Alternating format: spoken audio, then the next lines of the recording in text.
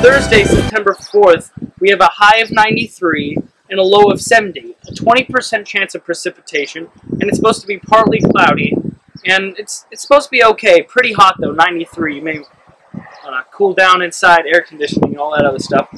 Friday, September 5th, we will have a 40% chance of precipitation, and a 70 as your high, 74 actually, excuse me, and a 57 as your low. Morning showers and thunderstorms, highs in the mid-70s and lows in the upper 50s, and that is Friday, so hopefully the football game will be okay with all that rain that may occur. So this is Mike Van Siegel for your weather. Thank you. I will be talking about events in history that have happened on any given day. This includes, but is not limited to, famous births, assassinations, major accomplishments, groundbreaking discoveries, and many, many more.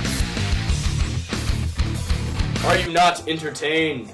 Are you not entertained? On September 4th, in the year 476, a group of mercenaries, led by a German barbarian by the name of Odoacer, overthrew the Western Roman Empire, resulting in the fall of the Western Roman Empire. Also on September 4th, in 1886, Geronimo surrendered to the U.S. government, making him the last Native American chief to give in to the United States, resulting in the end of the American Indian Wars. I've got another confession to make. I'm your fool.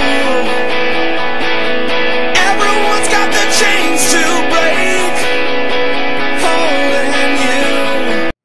This week's Person of the Week was selected by Miss Allender. The student is Michael Kilborn. He's in 7th grade, and Miss Allender says he is doing a great and wonderful job making good choices and keeping up on his daily work. He's trying to make the best effort to be a wonderful and productive student this year. Hi, welcome to the Current Events, where we talk about things that are current. In world news today, the world's richest man actually built a museum to himself in Mexico City. His name is Carlos Sim. It's full of his private art collection, including the famous piece known as The Thinker. Okay, sounds like that guy's got it made. In geography news, it's the 100th anniversary of the passenger pigeon, which became extinct over 100 years ago. Back in the 1800s, flocks could be up to 1 billion birds wide. Just one flock.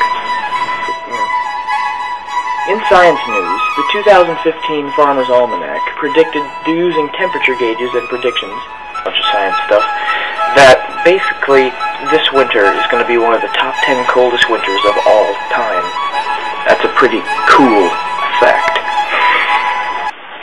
That's all for current events, because we're classy here. Stay tuned.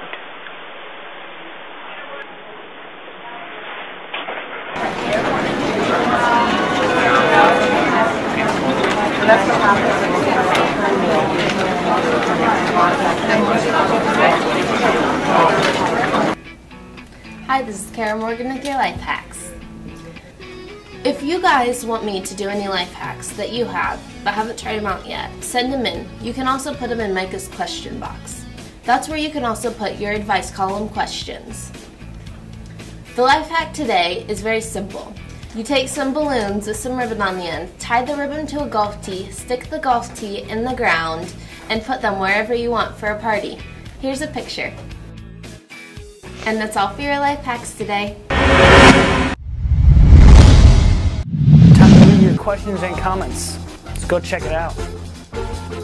Mike Van Siegel here. Welcome to the first segment of Ask a Question, or Q&A. Well, let's not waste time, let's get to it.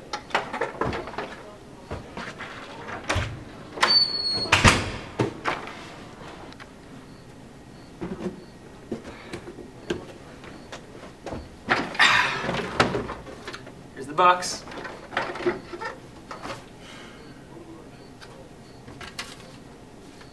There's one piece of paper.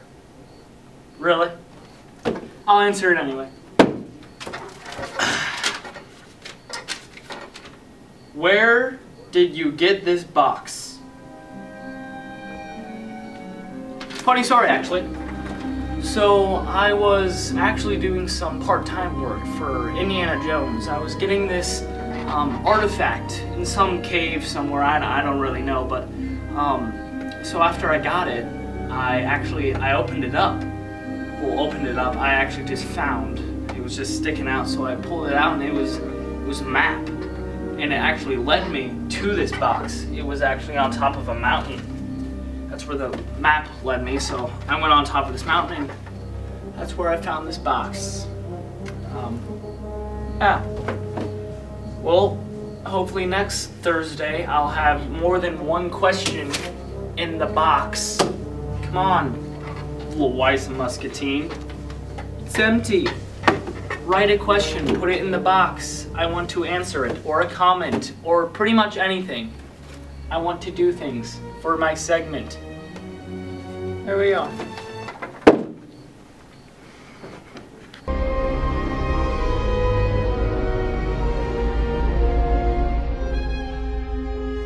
Hello, and then this is Ivan. This is Seth with Athlete of the Week.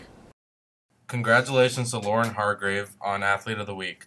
The reason she was chosen is because she is serving consistently, always working hard, and never lets up and wants to be better. Congratulations, Lauren. Congratulations for the football team for the win against Northeast Goose Lake and a good week of practice.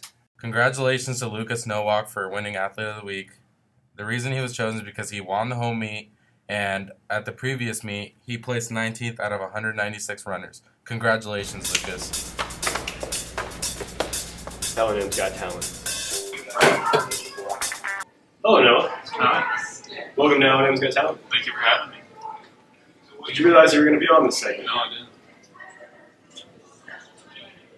Have you had any dreams about being on this segment? When I was a little kid, this was kind of like my main goal in life, but my parents said it was unrealistic. They told me to, really follow a goal that I can actually have a career in, but secretly this is what I'm doing. It's beautiful. All right, let's get the show on the road. Do you have a talent that you can show us today? Yeah, pretty much anything that has to do with sports, like football, basketball, hockey, track. Like, I'm pretty much all pro at every single sport there is. You do video games? Yeah, I'm really good. Are you a singer? No. I sing in the car. Can you rap? No, it's equally as bad. Let's go with basketball. Yeah.